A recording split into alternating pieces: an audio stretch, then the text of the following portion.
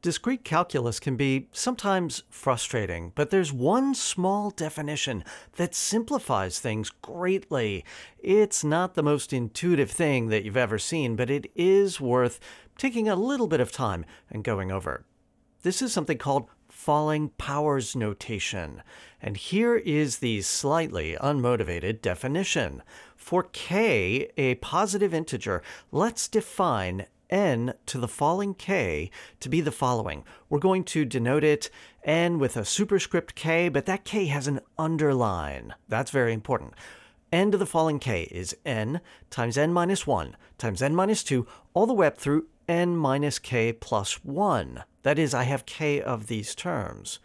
You could say that a little bit more compactly by saying that it's n factorial divided by n minus k factorial. Okay, now why do we do this? Well, it's not so clear at first, but here's a hint. Try to prove that there's a relationship between falling powers and the binomial coefficients. That is, try to show that n choose k is really n to the falling k over k factorial. And that's a hint as to why this is so important and so useful. Now, this definition has a lot of flexibility to it. N doesn't necessarily have to be an integer. We could also say that if k is equal to 0, we're just going to declare n to the falling 0 to be 1. Because n choose 0 is always 1, in the same way that 0 factorial is best when you just declare it to be 1. Okay, let's look at a few examples of sequences defined using falling powers. So, for example, if we look at the sequence n to the falling 2, what is that? Well, that's 0 to the falling 2, 1 to the falling 2, 2 to the falling 2, etc., etc. That keeps on going. If you work out what those numerical values are, well, 0 to the falling 2 is going to be just 0, right? It's 0 times negative 1. And 1 to the falling 2 is going to be 1 times 0. That's also 0. 2 to the falling 2 is 2 times 1. Okay, that's going to be non-zero. That's 2. And then you could keep going. You get 6, 12, 20. The nth term in that sequence is n times n minus 1. Okay, for another example, n to the falling 3. The individual terms of that are going to be 0 to the falling 3, 1 to the falling 3, 2 to the falling 3. The nth term in that sequence is n times n minus 1 times n minus 2. Now, because of that, the first 3 terms in this sequence vanish, and the first non-zero term is going to be 3 to the falling 3, that is 6, or 3 factorial. In general, n to the falling k is going to be a sequence where the first k terms vanish, and the next term is equal to k factorial. And you might have some fun working that out in generality.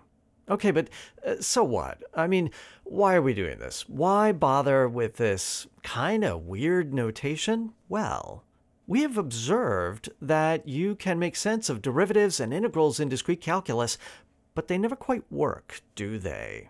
Think about it. What is the derivative of n squared? It should be 2n. But the discrete derivative, the forward difference of n squared, is, as we have shown, the sequence 2n plus 1.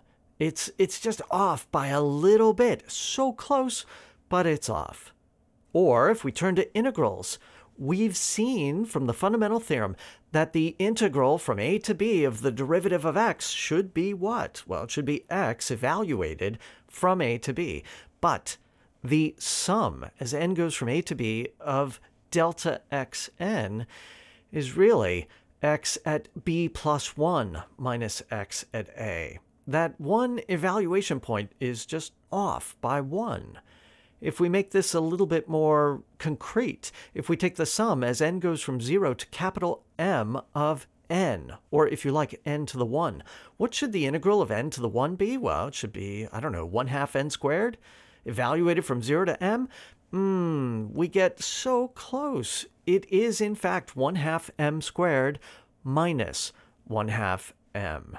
It's just a little bit off. Discrete calculus almost works the way that continuous calculus does. How do you fix that? Falling powers is how you fix that. We're not going to go too far down this road, but let's do one fairly straightforward lemma to see how nice things work with falling powers. Here's the result. The forward difference of n to the falling k is what you think it should be. It's k times n to the falling k minus 1. Now, the proof of this is direct. There's no tricks, but it is kind of complicated symbolically. So stick with me as we work through this. What's the forward difference of n to the falling k? By definition of the forward difference, it's n plus 1 to the falling k minus n to the falling k. Now we're going to use the definition of falling powers. N plus 1 to the falling k is n plus 1 factorial divided by n plus 1 minus k factorial. And n to the falling k is n factorial divided by n minus k factorial. I'm going to look at the difference between those two. And yes, you guessed it, it's fraction time. We need to put this over a common denominator. What is that common denominator? It's going to be quantity n plus 1 minus k factorial. So that's my denominator. Up top, what I have is an n factorial in each numerator, and then what's left over in the first term is quantity n plus 1, and then on the right, what I have to do to get it over that common denominator is put in a factor of quantity n plus 1 minus k. So what I have in the end, after I've factored that out, is n factorial divided by n plus 1 minus k factorial times quantity n plus 1 minus quantity n plus 1 minus k. A little bit of simplification gives me k times n factorial, all divided by n minus quantity k minus 1 end parenthesis factorial. That then gives me k, factoring that out, times n to the falling k minus 1 by definition of falling powers. And that's it. That's the result that we were looking for. Now, that's kind of complicated, but it's just a hint of what you can do to use falling powers to make discrete calculus make sense. You can do a lot more with falling powers. But look, if you found this confusing, don't worry about it. This is more curious than crucial. Focus your energies on Taylor expansion of smooth functions. That's the thing from calculus we're going to use the most. But if you're curious as to what you can do with discrete calculus, keep watching.